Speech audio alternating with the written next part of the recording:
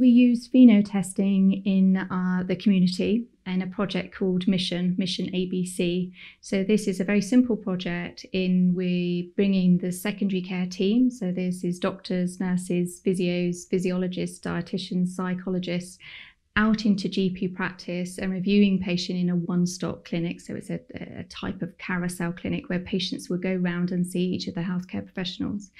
FeNO testing was fundamental for each of those patients that came in to see us, both from asthma perspective, but also from COPD, but also from differential diagnosis. So those patients who didn't have a diagnosis of asthma and COPD, it enabled us to diagnose accurately those patients who did have asthma, but also in terms of those patients who had COPD, who didn't have COPD.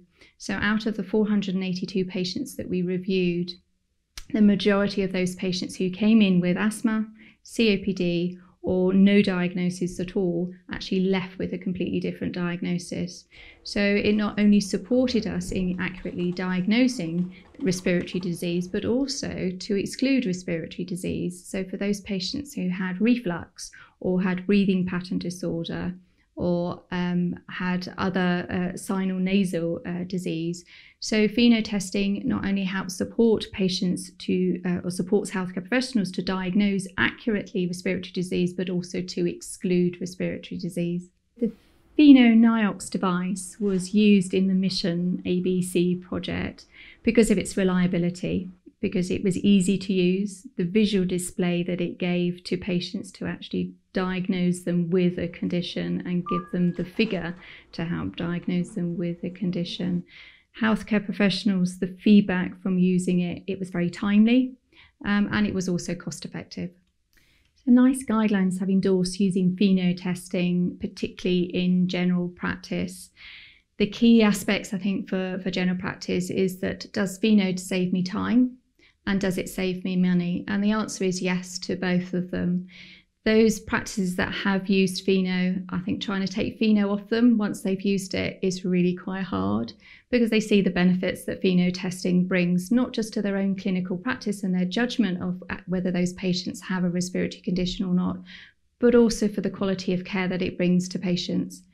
It's incredibly quick and easy to use, and it's easy to use within the whole of a clinical review, so within an asthma or a COPD review. So using FeNO in general practice, education is absolutely fundamental, and there are key parts of FeNO testing in general practice where education fits.